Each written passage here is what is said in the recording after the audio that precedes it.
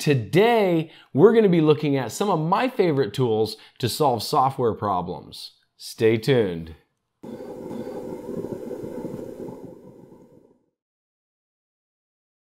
Today, we're going to be looking at some software utilities that are primarily geared at solving software problems. This is actually going to be a two-part series, and in my next video, I'm actually going to do software that I use to solve hardware problems. So make sure you subscribe to this channel so you don't miss that video. And also, if you like this kind of content, then please like this video. Now, without further ado, let's get to the list. So the first utilities that we're going to look at today are actually two different utilities, and that's Auto Runs and Process Explorer. And I typically use these utilities together with each other because they both kind of complement each other. So these are both utilities made by sysinternals, and I'll leave a link in the description to where you can download them yourself. So let's take a look at what they do. So typically what I'll normally start with is Process Explorer. And what Process Explorer does is it actually goes through and shows all of the different services that are currently running on the computer right now. So these are all the files that are actually opened in memory currently. And then Auto Runs actually shows what starts up with Windows. So these are all your different startup tasks. It also goes through the task scheduler and things of that nature. So what you would do is the way you would use these in conjunction with each other is you'd go ahead and find the service or the program that you want to stop. Like, let's say we want to get rid of the Realtek Audio Manager here. So we would double click on it, and I typically would highlight the path, or at least the file name, to the process that's running, and go ahead and copy that. And then I would go into Auto Runs here, and then you click on these little binoculars right here, and then you would go ahead and paste in the file that you were looking for, and then you hit Find Next. And there it is. And once you uncheck that, it won't start with Windows the next time you reboot your computer. Now this comes in really handy, and it's much more detailed than msconfig or the Task Manager. This way you can really dig down into the deepest parts of what starts up with Windows. And just be careful what you stop, because you can actually cause damage to your computer if you uncheck the wrong services.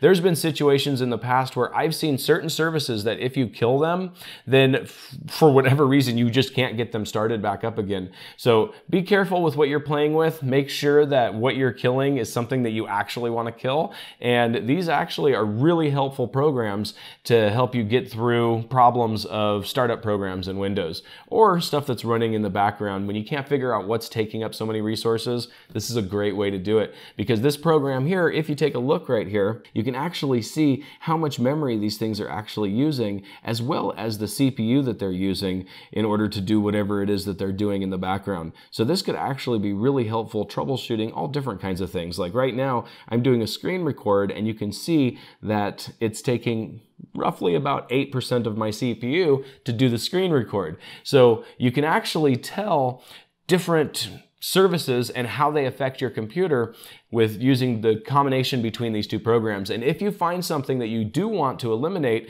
all you have to do is search for it in Auto Runs, and you can stop it from starting with Windows when Windows starts. Now let's move on to the next utility. Now the next utility we're going to look at is Revo Uninstaller. Now this thing has came in really handy with me several times. There's lots of times where you may have a program that's running on the computer that you want to get rid of, that just simply the uninstaller simply won't work, where you try to uninstall it through the control panel and the uninstaller doesn't function the way that it's supposed to. And for that, Revo Uninstaller is a great alternative. Let me show you how it works. So essentially, all Revo Uninstaller is a more advanced add and remove programs. So if you have a program that you want to get rid of, all you have to do is click on the program and push the uninstall button. And what this thing is going to do is it's actually going to try to run the built-in installer first in order to try to uninstall it, you know, the way that it was designed to be uninstalled. And then if that doesn't work, it will actually go through and literally rip the program out of the computer. So if we go through, I'm going to go ahead and tell it not to make a restore point, and then I'm going to hit continue, and it's going to try to launch the factory uninstaller for the program. So I'm going to go ahead and hit yes, and we'll go ahead and do the factory uninstaller. And there we go, it uninstalled uninstalled it. So if the built-in uninstaller for this program wouldn't have worked, then this is actually where this program shines the most. Because what it's going to do next is it's actually going to go through and it's going to look for files that are associated with that program and delete them all manually. Now this is also a great way to completely remove a program, because not only does it remove what its uninstaller removes, but it also removes any files that might be left behind by that program. Let me show you how it does it. So we're going to go ahead and hit OK here, and then we're going to ask it which scan method we want it to use. I typically use moderate. So we're going to go ahead and push the scan button, and it's going to look for different files and registry entries that were left behind by the program. So here, as you can see, there's a whole bunch of leftover registry items. We're going to go ahead and hit select all, and then hit the delete button, and it'll go ahead and delete all those registry entries. And then it's going to look for different files that were left behind. So we're going to hit select all, and we're going to hit delete, hit yes. And that's it. Right there, now we've had completely stripped that specific program off the computer. Now this actually works really, really well for programs with broken uninstallers. However, you have to be really careful using this as an uninstaller for your antivirus, because I've found some cases to where once you remove the antivirus, Windows still thinks that antivirus is running. So there are certain issues that you could possibly have using this program, but if you have no other choice, then this is a great way to uninstall a program that won't uninstall on its own. Now, let's move on to the next utility. So the next utility that we're going to look at today is a utility called Tree Size View. And this is a program made by Jam Software. And essentially what this one does is it just looks at your hard drive and it tells you where the files that are the biggest and are taking up the most space are located. Let me show you how it works. So what you do is once you get the program opened is you click on Select Directory right here, and then go to your drives right here. So we're going to click on our main drive, and we're going to hit select folder, and it's going to go through and it's going to look at this drive, and it's going to find where the most data is being used. And as we can see, it's the Windows folder. And if we open that up, it is WinSXS. And this is essentially where Windows keeps a lot of its system files and stuff like that.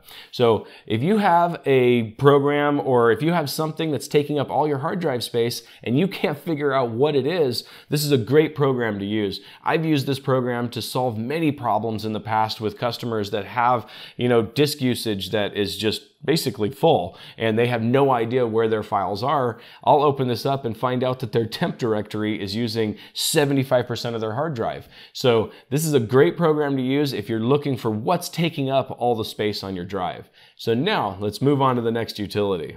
So the next utility is a really simple utility, but it comes in really handy when you need it. And that's a program called Wireless Key View made by Nearsoft. I'll go ahead and leave a link in the description for this and all the other utilities that we've used in this video.